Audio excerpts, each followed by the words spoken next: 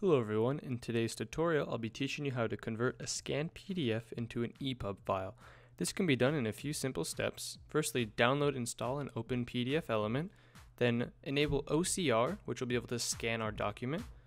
Then open our scanned PDF, select our language and confirm, and then simply go to the Convert tab and click to EPUB. So firstly, you want to make sure you have PDFelement installed.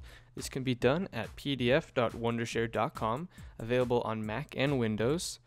And then once we load up the program, we can load up our document here. And then we want to go to the edit here, and there's a button called OCR. And this is something you need to install outside of the program. If you don't have it and click on the button, it will prompt you to download it, so after you're done doing that, just load it up. Select your language and then click OK, and then it will perform the scan and basically convert anything scanned on here to actual text. And once it's done with that, it'll basically load it up in a new file here, and then to get it into an EPUB format, we go to the Convert tab and select to EPUB, and then it asks us to save it, so we'll save it.